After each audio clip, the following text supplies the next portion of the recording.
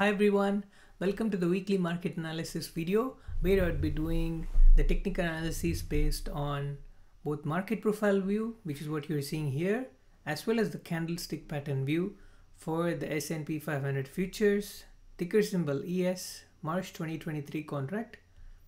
So without further ado, let's get right into what happened since last week's video and what are the possible opportunities for next week. So let's get started.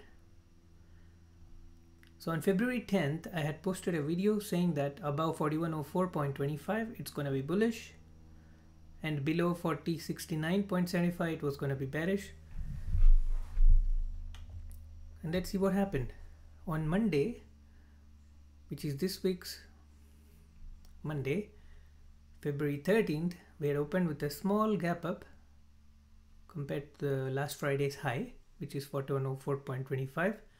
Then we filled the gap. We rallied straight up and then closed almost near the high of the day. It was almost like a P profile shape.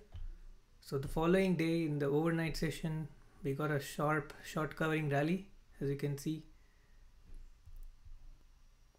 So on Tuesday, February 14th, Valentine's Day, we had opened within prior day's range, which is Monday's range. And so it was mostly choppy, and then the close was within prior day's range as well. And then on Wednesday, we formed like an inside day, which means the whole day's trading range would be within prior day's trading range. Then we call it an inside day. And then on Thursday, so there's Monday, Tuesday, Wednesday. And the reason I'm skipping one profile in between is because that's the overnight session. On Wednesday, we had closed with an inside day, and on Thursday, we had opened with a gap down. So one day we closed almost near high of the day, and then the other day we opened like below prior day's low. So on Thursday, we had opened with a gap down, like filled the gap, made a sort of like a P profile, and then closed below opening. And then today, on Friday, we had opened with another gap down. As you notice my cursor, so the Thursday's close was right around here, 4099.5, and then today, Friday, we had opened at 4078.25. Yeah, sorry, 4076.25. We'd opened here, we tried to fill the gap in the morning, but then we found resistance near the half gap area. And then we stayed choppy most of the day around the 11-day balance zone, and we had closed within the 11-day balance zone. For next week, 4090.5 is going to be the line in sand for the upside, which means above this level you want to stay long or buy call options, and below 4055.75 you want to stay short or buy put options. One more thing I want to highlight, you might wonder, where does this 11-day balance zone come from, right? Starting with the last Friday, which was already like a 2-day balance zone or 5-day balance zone, and all the successive trading sessions were fully within, all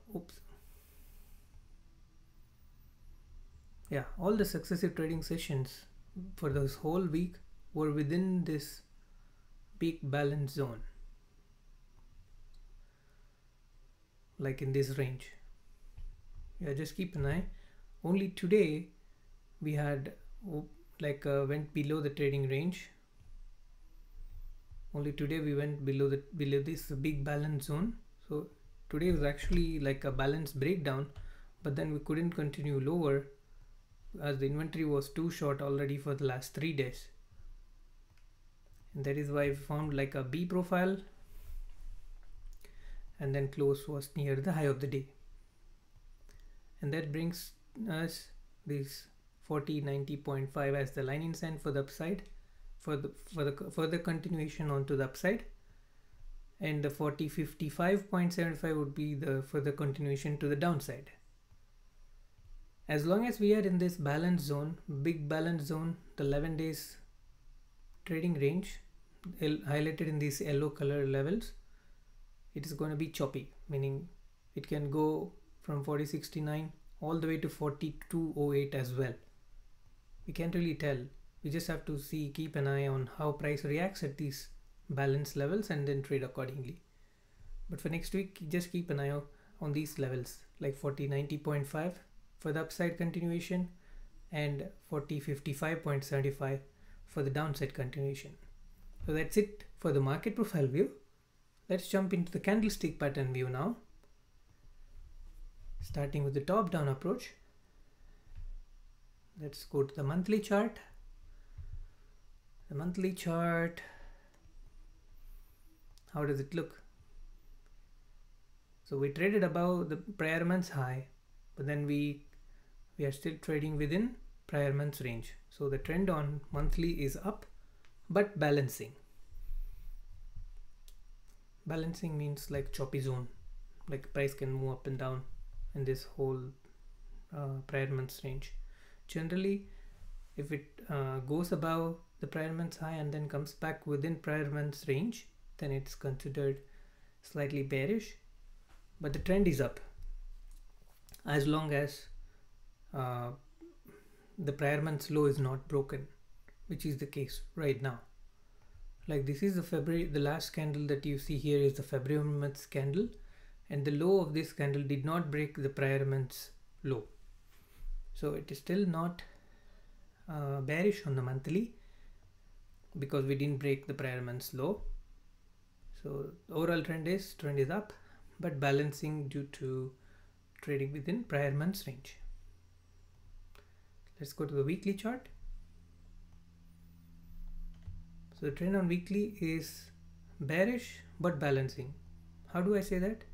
If you notice the prior week's low, it is 40.60.75 and today's low is 40.55.75. So we broke almost 5 points lower and then came back and closed within prior week's range. So the trend on weekly is down but balancing. Let's go to the daily. So daily trend is obviously down because we broke the prior day's low and we closed below prior day's low. So trend on daily is down, weekly is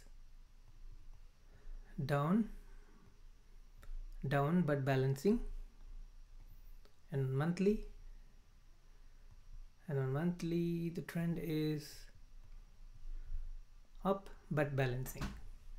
So that's all guys. I hope you find this video helpful. Thank you very much for watching till the end.